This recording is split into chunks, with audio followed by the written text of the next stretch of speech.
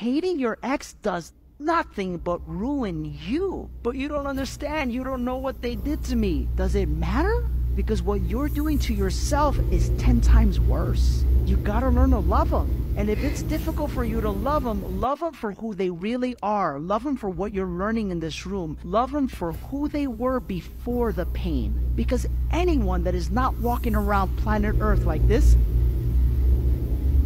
is someone that's wounded. Anyone that is causing hurt to another human being is someone that first had to feel hurt within themselves. So who you're hating is you're hating the hurt in them. And what you're doing is you're contributing to the negative energy on the planet.